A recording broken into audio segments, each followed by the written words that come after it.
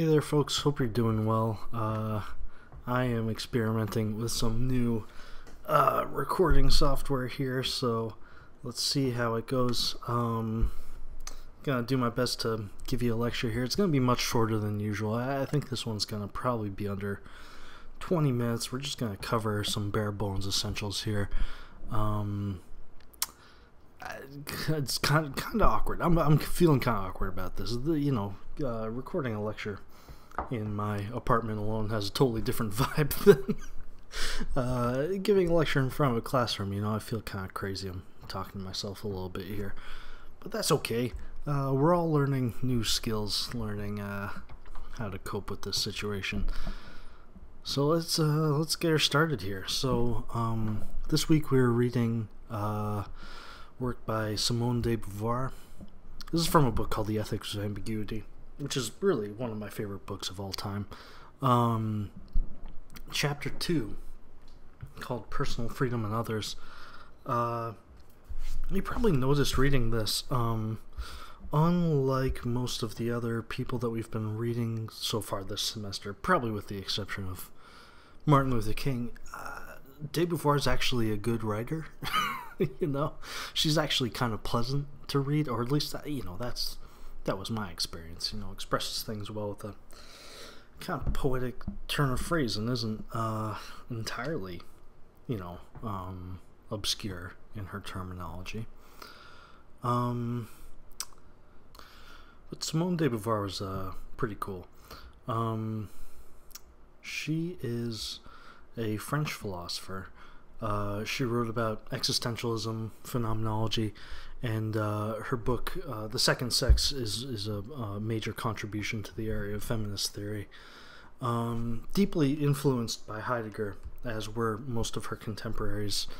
And she was actually married to one of her contemporaries, a philosopher named Jean-Paul Sartre, who's another famous existentialist at the time. I think Simone de Beauvoir is kind of a better writer, but he gets more play. I wonder why that is. Important to remember that this book comes out really just in the height of Nazi occupation in Paris, and that informs quite a lot of how de Beauvoir is thinking about these questions of existential freedom and its relationship with ethical responsibility, right? And in fact, you'll see this pretty clearly. It's kind of the theme or the motif of this work that, well, the problem with all these different figures of bad faith is not just that they're jerks or that they're unethical in some abstract sense, but really that they like these figures of bad faith have a tendency to sort of capitulate with tyranny, right? They have a tendency to end up on the wrong side of justice. So the issues that she's thinking about here are seemingly abstract, but they're really drawn out of her experience with who at the time in France didn't join the resistance, right? Who actually went along with Nazi occupation, right? It focuses on this issue of what she calls bad faith. Bad faith is a central concept for understanding what's going on in this chapter. Bad faith. She's not saying that it's bad to have faith, right? Rather, what she's saying is that bad faith, what describes the things that we rely on and the sort of network of strategies that we have in our everyday life that allow us to avoid direct confrontation with the fact that we have existential freedom, right? There are these things that we put faith in that allow us to defer responsibility for our own actions, right? To deny that we did the things that we did, right? Well, the bad faith allows us to say, right, well, it wasn't me, right? I had no choice or whatever, or it's not my fault for these various reasons. And it's a way of justifying our behavior such that we sort of don't take responsibility for these actions. And it's a way, as she puts it, of fleeing from our existential freedom. And you might think, okay, come on, Simone. Like, what do you mean running away from freedom, right? Like, I mean, freedom's great, right? Everybody wants freedom. People have given their lives fighting for freedom. We tend to think freedom is better than not freedom. More freedom is better than less freedom. It's one of those things that people are frustrated when they don't have freedom. So why would we why would we invent a whole network of strategies to disavow the fact that we have it? Well, fine point. Existential freedom is different from, usually when we talk about freedom, we're talking about political freedom, right? Whereas existential freedom is something that you have even in a jail cell, right? Even if they throw you in a jail cell, you still have free will, right? You still have existential freedom, even if you don't have freedom in the political sense, of course. Existential freedom is often described as radical freedom. And not radical in the sense of, like, again, not radical in the sense of, like, politically radical or, like, extremist.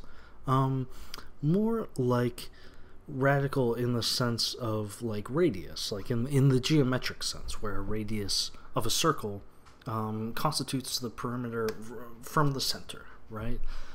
Radical freedom proceeds from the root, as they say. It's radical insofar as, when it comes to existential freedom, you alone are the source of your actions, which is what makes them radical.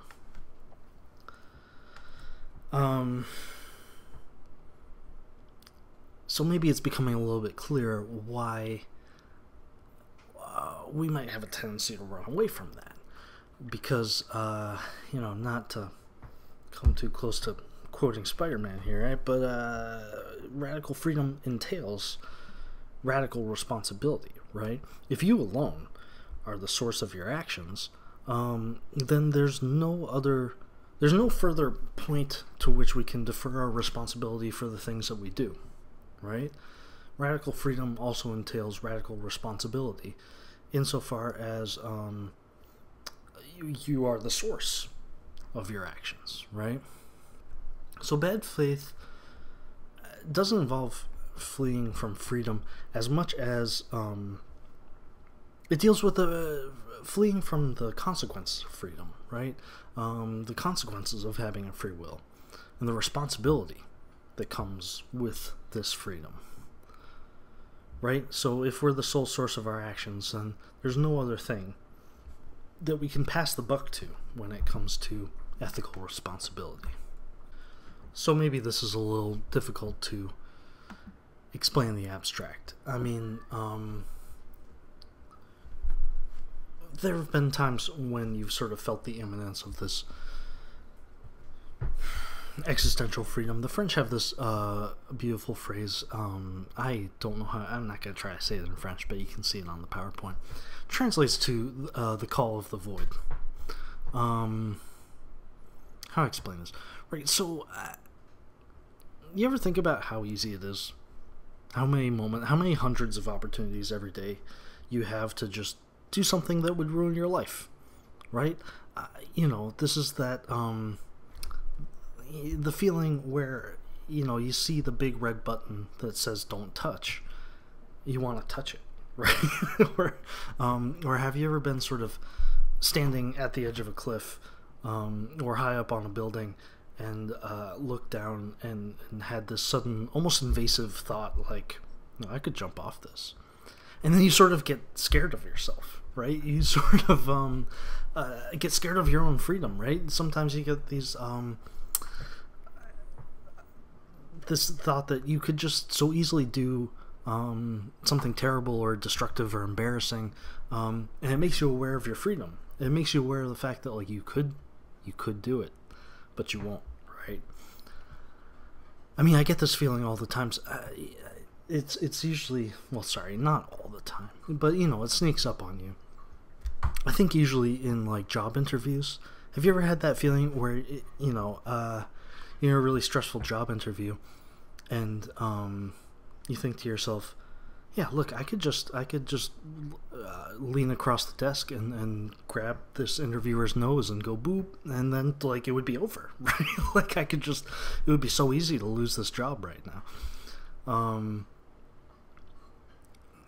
And sometimes it's funny, sometimes it's kind of terrifying, but it still sort of speaks to the openness of the possibilities that our freedom has, and those moments where you kind of confront that, and it's scary when it happens, right? I mean, because existential freedom,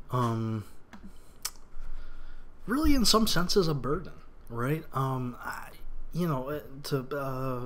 Sartre would put it, existential freedom is the kind of freedom that we find ourselves condemned to, right? As part of human nature that has free will. It's the kind of freedom that we couldn't bring ourselves to want, but we are nevertheless stuck with, right? It's the freedom that's at the core of anxiety, right? Remember when Heidegger says that anxiety is a sort of disclosing mood of Dasein because it reveals Dasein's freedom, right? This is the freedom that through bad faith we spend quite a lot of our lives running away from, trying to pretend that we don't have, right? So, bad faith is not a rare concept. I mean, it's sort of something that we all live in to some extent. When Beauvoir talks about bad faith, it doesn't, the contrast to that is not good faith, right? It's just a way in which we ought to be aware of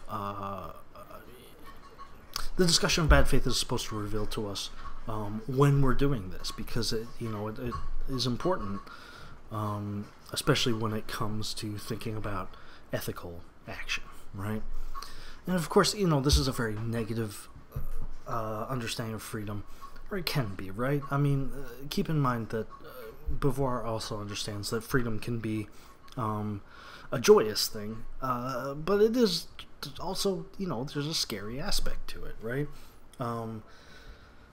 Especially to the extent that existential freedom always implies this kind of unmitigated responsibility. So we can take a look at the opening lines of chapter 2, which are really nicely written.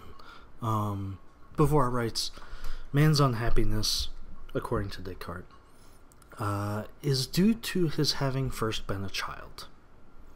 Indeed, the unfortunate choices which most men make can only be explained by the fact that they have taken place on the basis of childhood. The child's situation is characterized by his finding himself cast into a universe which he has not helped to establish, which has been fashioned without him, and which appears to him as an absolute to which he can only submit.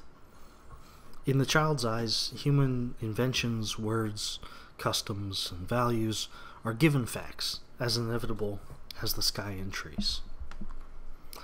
So that's kind of a big claim there. I mean, she's saying that she's setting this up on the condition of childhood here. So let's pick apart this quote a little bit, figure out what she means. The child's situation is characterized by finding himself cast into a universe. I mean, this is very similar to Heidegger's notion of thrownness, right? The sort of unchosen element of being, right? Children are thrown into a world already in motion, right? The world doesn't wait for you to catch up. You have to. Kids spend most of their early lives just trying to figure out what's going on, right? You figure out how your hands work, and then next thing you know, you gotta figure out how words work, and then you gotta learn multiplication, and also, sharing your toys. What are the rules to this world that they've suddenly found themselves thrown into? That is to say that the child doesn't yet participate in the world.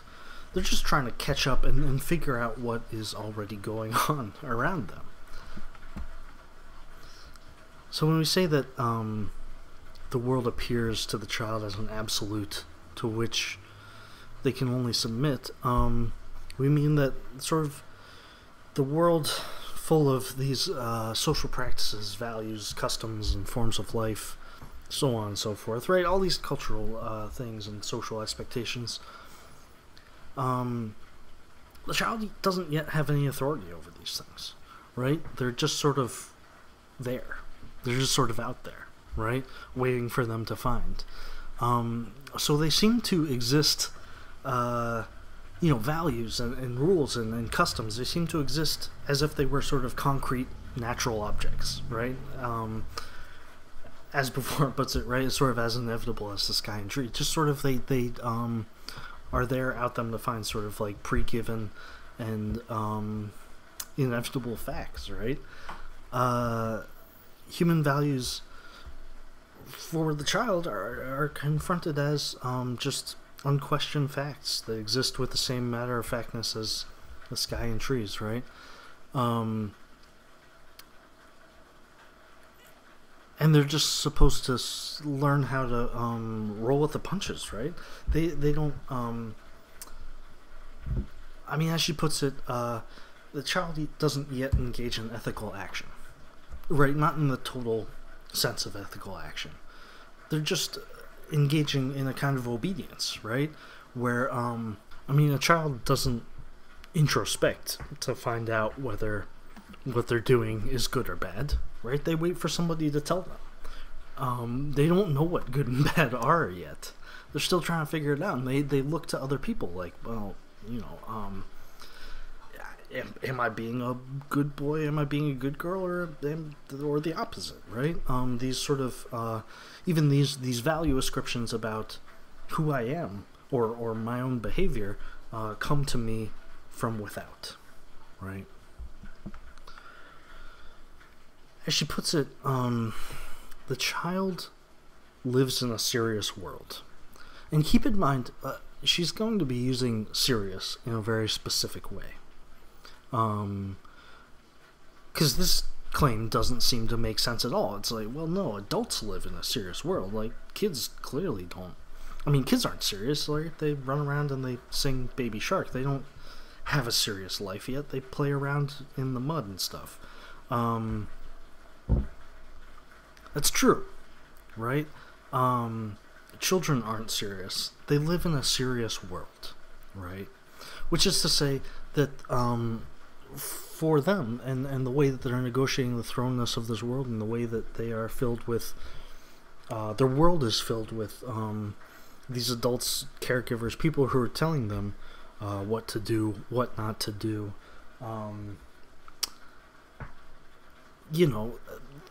Their world is seemingly full of these just sort of concrete, immutable rules that they have no control over. They don't have to understand the rules, right? They just have to follow them. They don't have to endorse the rules. They just have to follow them, right? They don't establish rules, certainly. Their choice is just to follow or not follow these static rules, which just sort of exist outside of them, right? Whether they follow the rules or not also has very little consequence, right? As Beauvoir puts it, their actions do not yet weigh upon the world.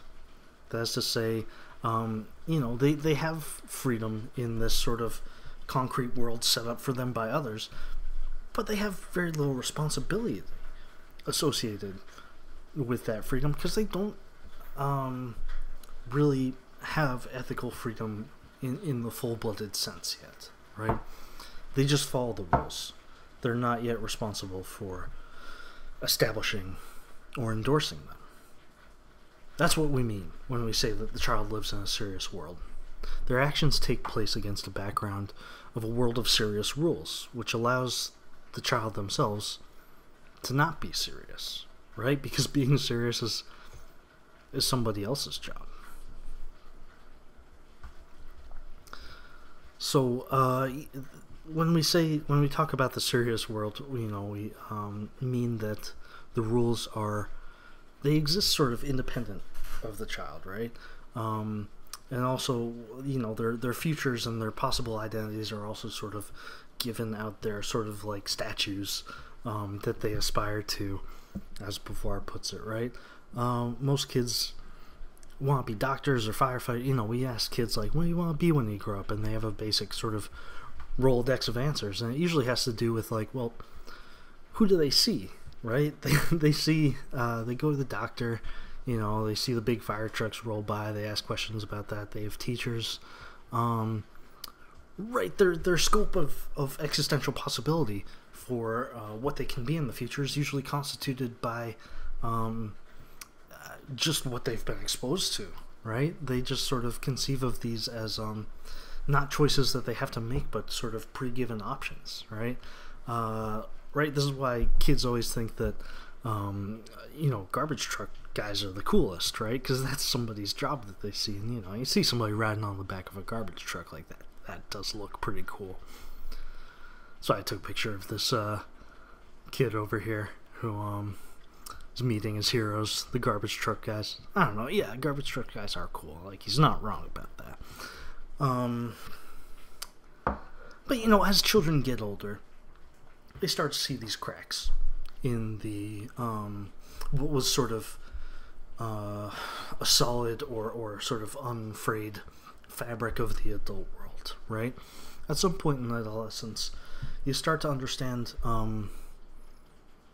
like, adults are humans too. This adult world of rules and customs and values is set up by adults who are fallible, right? This is these are human situations, right? It's not a natural situation. And that can be exciting at first, but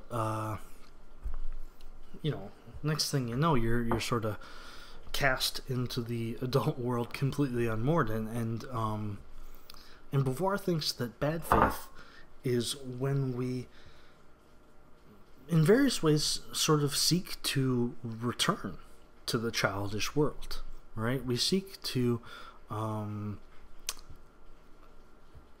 know, recreate the world of the child where, you know, we don't have to take responsibility for our actions. We don't have to take responsibilities for the values we endorse.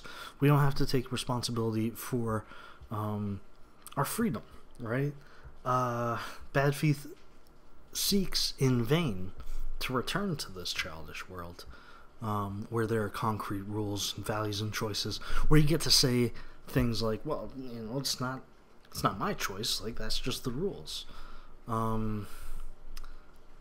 As she puts it, it's a way in which adults who are no longer children seek to avoid making authentic, existential, ethical choices, right?